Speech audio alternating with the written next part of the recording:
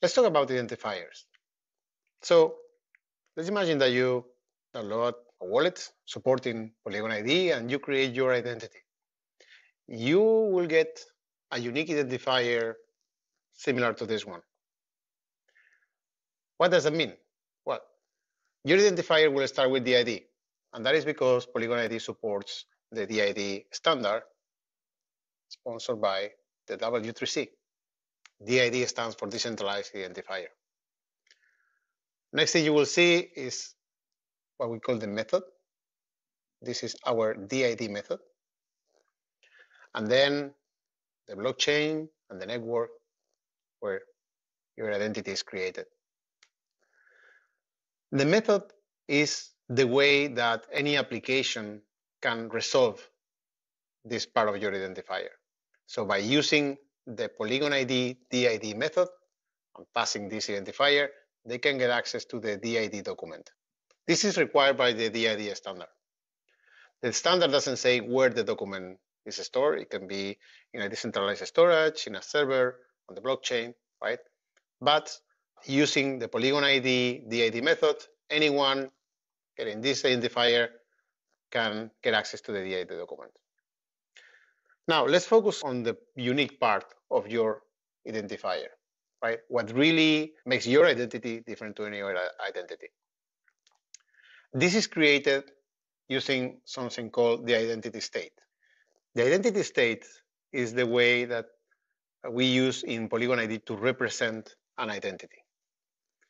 It's a collection of Merkle trees, one Merkle tree for claims, one Merkle tree for revocations, and another for keeping track of versions, that we call the tree of trees, right? These three Merkle trees contain the information that expresses the status of an identity at a certain point in time. There is a special identity state, which is the first one. It's the identity state of the creation of the identity. The way the Genesis identity state is created, that is the first identity state, is by creating one single claim in this tree. And this claim, that is the out claim, is a self-claim. It's something that the identity holder is saying about himself. And it's saying, I am in control of this private key. So any identity created in our system is linked to at least one private key. There is an interesting property of the Genesis identity state. The identity state is nothing more than a hash of the three roots of these Merkle trees. And this gives the Genesis identity state a very interesting property, which is any application or verifier that receives a message signed with this private key and sent by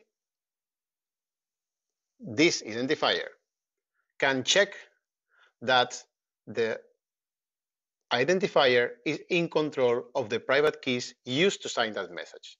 And that is without checking the blockchain or issuers or anyone else. Just with this ID and the Merkle tree proofs, he can know that the key used to sign the message is in control of this identity. So that is how the identity is created. And if nothing changes and you keep using your identity with the same pair of keys, your identity state, your Genesis identity state, is not going to change and it's not going to be published on chain. It doesn't need to be published on chain because everybody can check the ownership of these keys without any other information. Now, what happens when you need to rotate your keys? When you need to change the keys that are linked to your identity. Imagine that these private keys are stolen, right? It's like your car is stolen and you go to the police and you let the police know that you're no longer in control and no longer responsible for that car. The same happens with your private keys. If you don't control your private keys, you don't want anybody else to say things on behalf of you. You're the identifier because they are in control of the keys.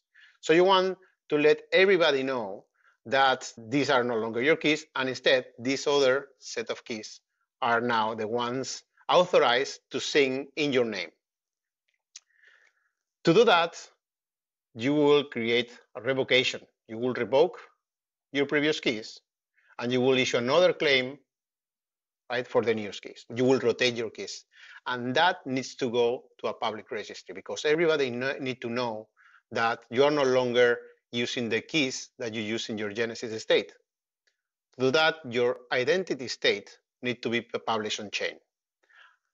To hide your identity or to keep your privacy from trackers, we are publishing it in something called GIST, or Global Identity State Tree, where verifiers can check the ownership of the private key that you're using to sign without tracking your real identifier.